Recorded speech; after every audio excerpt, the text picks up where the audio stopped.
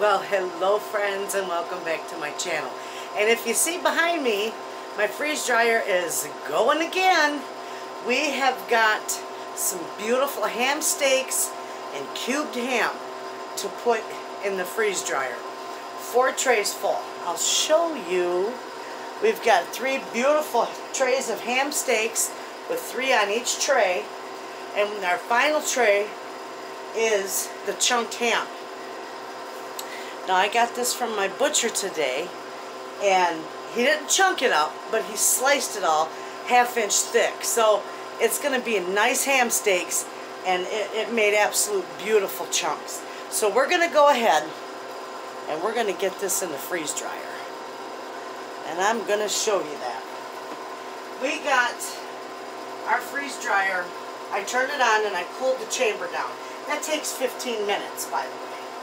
So right now, I'm going to close the drain valve.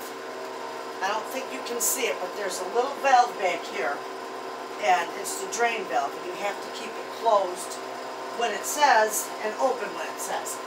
Okay, so it says load food into freeze dryer, which we are going to do that.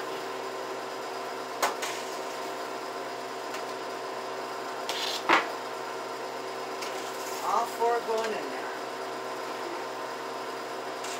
I didn't bother you with cutting up the ham chunks because you just cut it bite size. You know, I wasn't going to bore you with that. Okay, so we got that. We look here, we see we got a ring completely around here. Now sometimes when you close your freeze dryer, when you take that seal off, I'll show you. This is a seal, and this comes off. And I will show you more about that. And in a video, I'll explain all that to you. But if you don't see that ring around, all you got to do is reach in there and just put your fingertips in and give it a little room, a little nudge outward. At least that's what the techs told me at Harvest Right. So that's what I do, so that I see a ring all the way around it. Okay? The drain valve is closed, and we're going to hit continue. And now it's freezing. And I showed you that step. This is going to take probably, well, you know what, those are 1/2 inch ham steaks, so I'm not even going to guess. At least 24 hours, I know that. Might take a little more. But anyway, when that is done, we'll be back and I'll show you how that all turns out. And we'll rehydrate some of the ham chunks. Okay, friends. This is done. We gotta open up our drain valve. Hear that? And somebody just asked me on the last video if this requires a drain or what. And yes, they have a drain.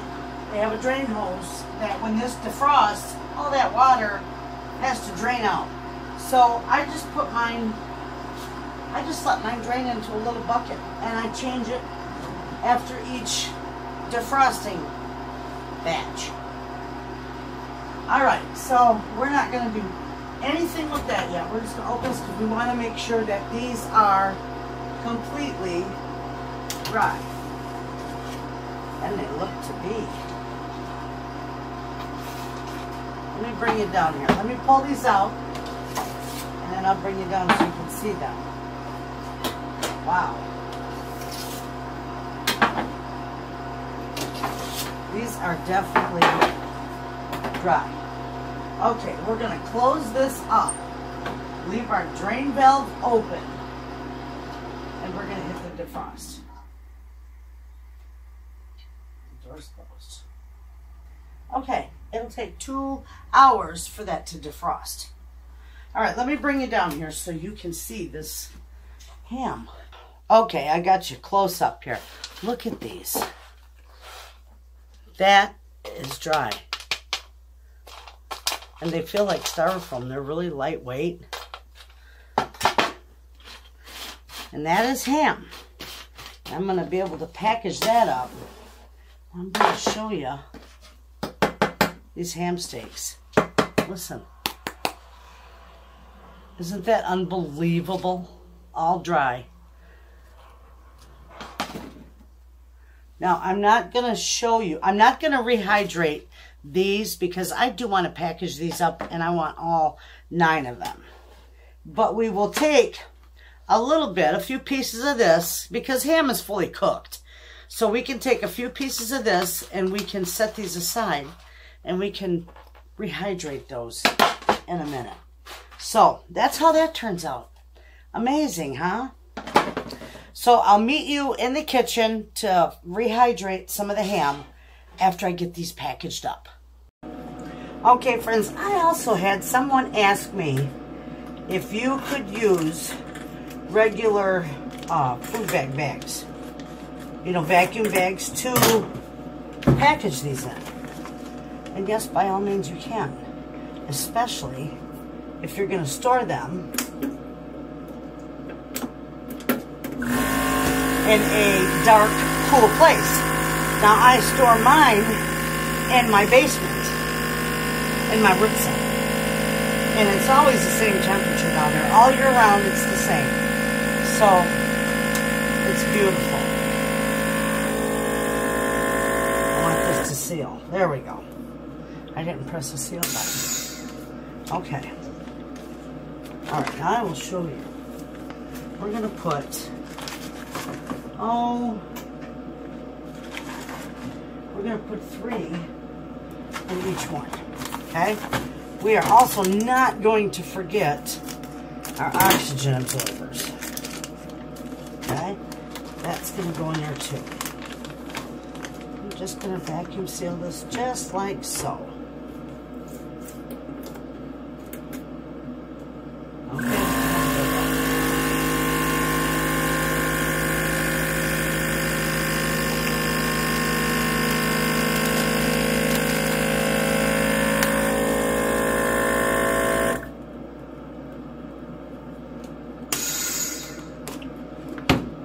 Ta-da!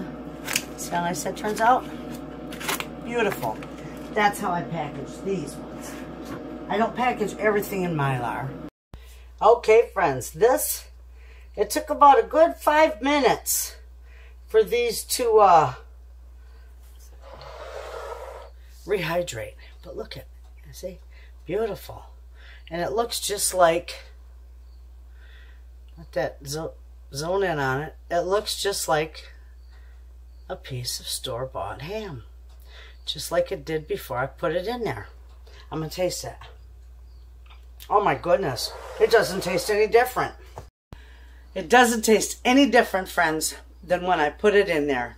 It looks, feels, and tastes the same as it did when I put it in that freeze dryer. So, a success.